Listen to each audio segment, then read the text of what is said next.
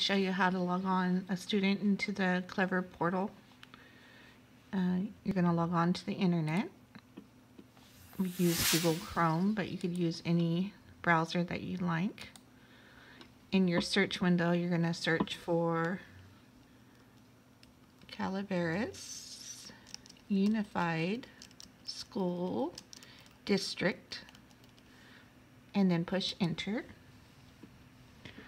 And our website, school district website, is right here, so click on that one. On this first page of our district website, you will see a link that says how to access online learning tools. So if you click there, it'll go directly to the directions.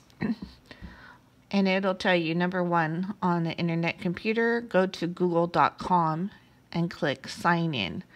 So we're going to do that right now. I don't have it up here, so I'm going to go to my browser and search for google.com and push enter. On the right, you will see a sign in. So go ahead and click sign in.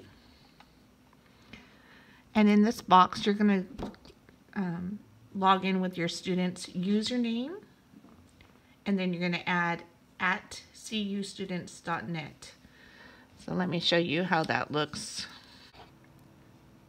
Okay, so I have entered my student's username at @custudents with an S on the end, .net, and then click next.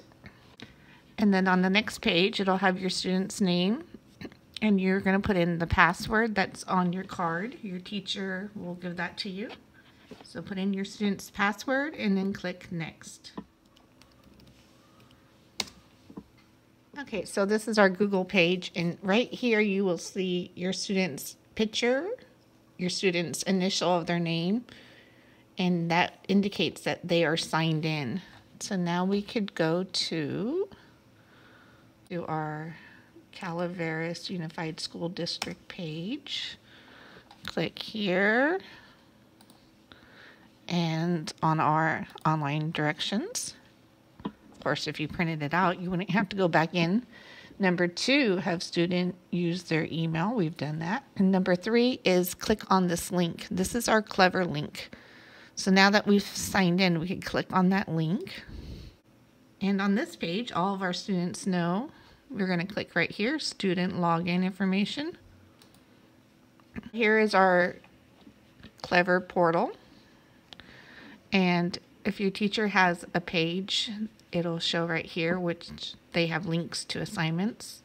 We have EduTyping, so that's keyboarding skills. SAM is our reading counts program. MobyMax has math, flashcards. They also have lots of great phonics, social studies, science, and reading programs. McGraw-Hill is our English language arts. Newsella, articles that the students could look up and then do a little activity afterwards. So that would be good for 4th, 5th, and up students that need to do reading but don't have a book necessarily. To Google Classroom for any teacher that has assignments set up in the Google Classroom, you just click right there. Google Drive, anybody that has been in the computer lab and has made Google Slides with Mrs. Danner, you could find them under Google Drive. So I'm going to go through each of these with you so you know how to use all of them. We'll start with EduTyping. You can click on EduTyping. How to get onto your resume where you were, you just click right here under resume. And then the student just follows along typing with their hands on the home row. And this is the home row that shows you where to put your hands. So on the keyboard, they keep their hands on the home row as they're typing. They're all very great at that. If you're done with EduTyping, you could click on the tab to close. The next one is SAM, so that's our reading counts. Okay, this is reading counts. If you need to take a quiz, you're going to click on the rainbow side. Take a quiz. And the students could look up the book, hop on pop, click find it, make sure that's the book and the correct author, click on it, and it'll have 10 questions. If you can't find the book through the title, you also could look it up from the author, and then you'll have all the books from that person's last name. So it's another way to find. Some of the titles are very long, so the best way to do it is author. Okay, so when you're done with that, you could exit. Yes. Goodbye. And then close your tab up here in the top right. And reading inventory is, we get to the point where we need to do find out their reading lexile. That's where. Okay, so we're going to get out of Sam. I'm going to show you Moby Max. Okay, so if a teacher has put an assignment up on reading on Moby Max, it'll show up right here. That pops up first on the books. These are this is math. This is the flashcards, fact fluency. Let me show you how that looks. Click on the green arrow to go to the next page. Here come the fun facts. You need to be fast to answer each problem in 6 seconds. So we usually do this for about 10 minutes with the students. 9 plus 1 equals. And they have to put in the answer. 7 plus 2 equals. How much? If they're not fast enough, I'll show you what happens. It's the time thing. So just encourage your kids to keep trying and do their best. They 0 plus 0 have equals. to do the math, and how much? They also have to find the keys on the keyboard to answer the question. So please encourage them. Equals. They will get better, faster all the time. If you're ready to change how much? To a different subject in Moby Max, you're going to click on the house.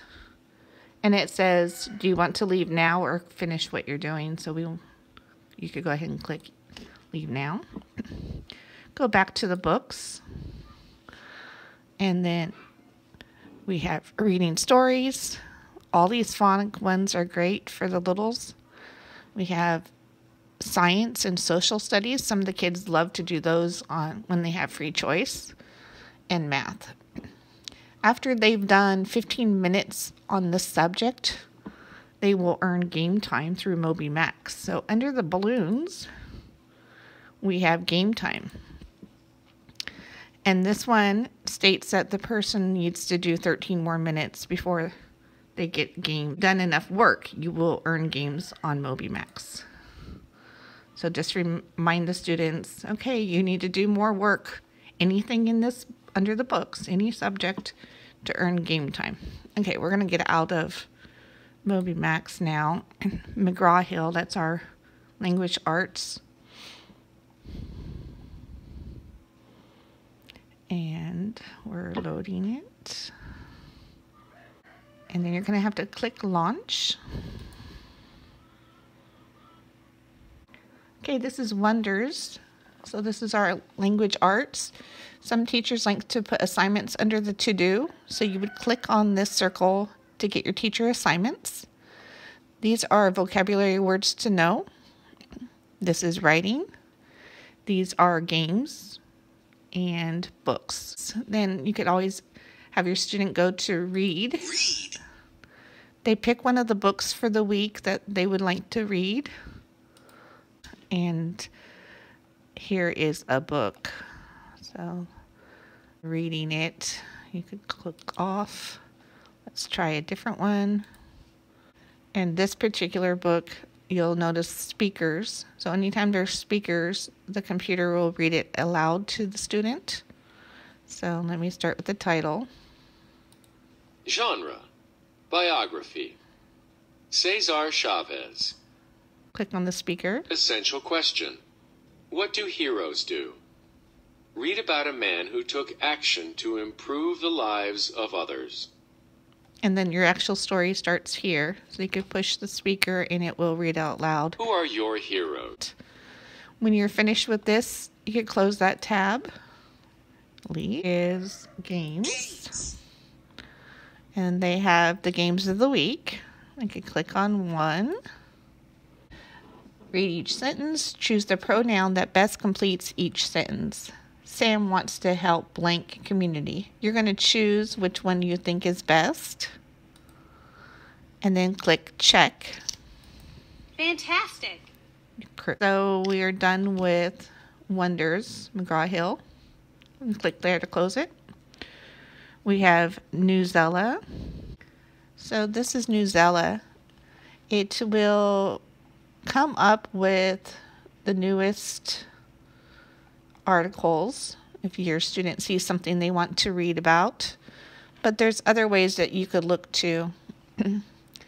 We could search. So if they like dogs, put in dogs, and you'll get articles about dogs. You have more filters here.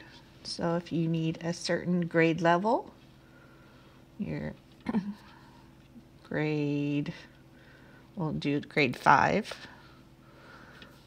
We could get more detailed search. So these would be appropriate grade 5 articles to read about dogs. I'm going to click on one so I could show you. So I like to remind the students a few things. They should read everything, including the little captions underneath the pictures. This will tell you how many words are in this article, 320. That's because this article is a 400 lexile. You could actually change the lexile. Let's change it to 840. It's the same article, but you will have almost double the words. So now the word count is 602 just by changing the lexile. And then at the very end of reading the article, there's an activity. So read the article, do the activity. Just keep in mind that you could change the lexile. So if something's too hard or too simple, change the lexile to something different.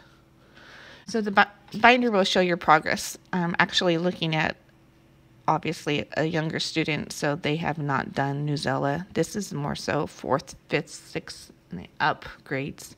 So it'll show all of the ones that they've read in your binder. Okay, we're going to get out of, and I'm going to show you Google Classroom. So any student, that teacher has posted assignments in Google Classroom. Here's a link directly to it. Google Drive. Let me show you Google Drive. Any of the kids that have done Google Slides with Miss Danner, Google Documents, you can find it under your Google Drive. When you click on Google Drive, you'll see your username. This is the same one that we logged on in the beginning to get onto the Clever portal, the Google login. It's your student's username at custudents.net and the same password. So it should already be in there. You could just click right here where it says go to Google. Okay, this is the Google Drive, and right here we call this the 9 square. So the 9 square will be your menu to get to Google Slides, Google Docs. Those are the two. There's also a link to Google Classroom. And let me show you how to log out. I've closed all the tabs except for Clever still open.